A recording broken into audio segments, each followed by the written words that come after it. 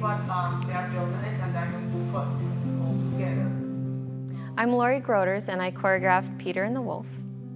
I just basically, when I get in the room to choreograph, I don't have my steps choreographed yet. I do it there.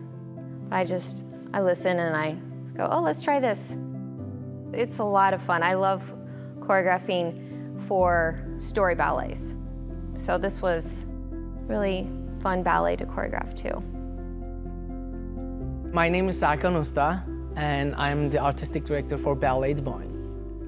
And I choreographed just the Wolf, and because I felt like she has an imagination, storyline imagination. Watching her, and I always mesmerize how she hears the music and how she gets into the character, and plus she's the grandfather in the Peter and the Wolf, and my favorite part. I know, it's very duck-like. My name is Amelia Grubb, and I'm dancing the role of the duck. So when I'm a duck, I definitely do, like, my first entrance onto the stage is I'm waddling, and it's actually kind of funny to me because dancers are often called out for, walking like ducks, because we walked turned out, So I guess it comes naturally to me to walk like a duck. I feel fabulous in my duck costume. In this costume, everything is obviously very tight, with the exception of the tail. It's kind of like dancing with another arm or leg. So you go for a turn, you're like, I got this one, I got this one, I got these two, and then there's another one swinging around out there. So that's it's challenging.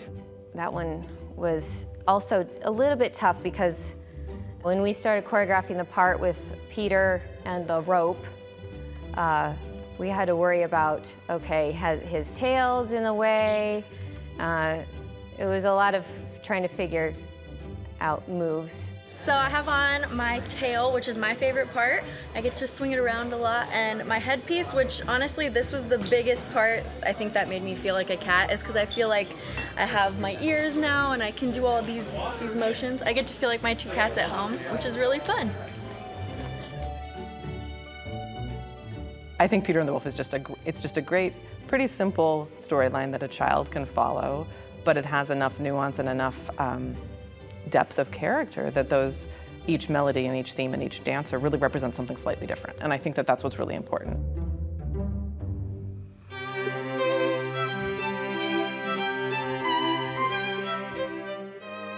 It's very cool because it's a collaboration and two art forms coming together, just creating this beautiful, another art form.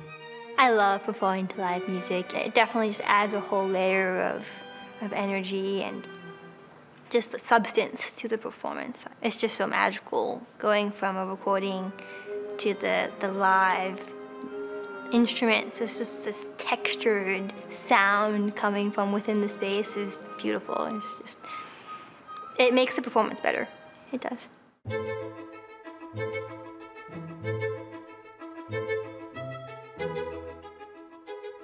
As an artist, a courage is to go out there when the curtain is up.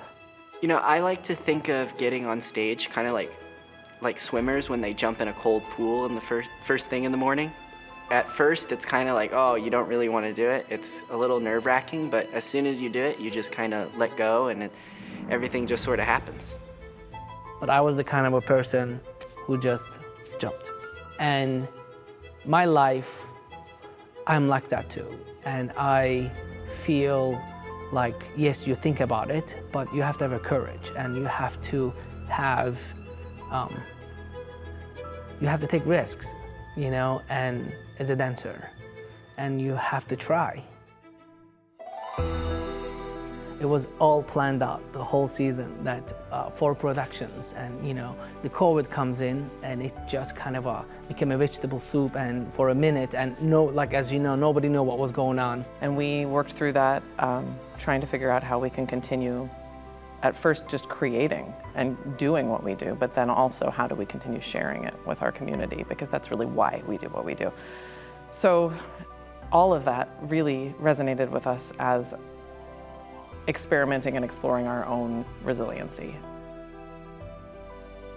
You can dance by yourself, but a lot of the time you are performing or rehearsing or taking class with a group of other artists. And there's a shared humanity in that. And I think that in this moment where most of us feel deeply isolated, having an opportunity to connect with the arts, even if it is still within your own little pandemic pod in front of your TV in the living room, you can still get a semblance of that shared experience and the inspiration to do something that is different and new and learn something and feel something.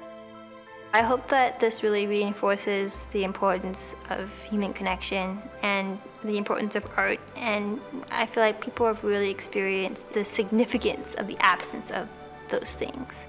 I think that the most beautiful and significant part of, a society is its art, and I hope that people realize that more now and that we can really connect through art. I just find that there's some part of me that needs to be expressed through music that I can't express any other way. And playing an instrument is kind of a catharsis of a way to release emotions, like I said, that you can't release any other way. And I think that's probably the same with why people dance or why people act or why people write or why people paint. And so that's why I think the arts are a way to feel something without having to say it.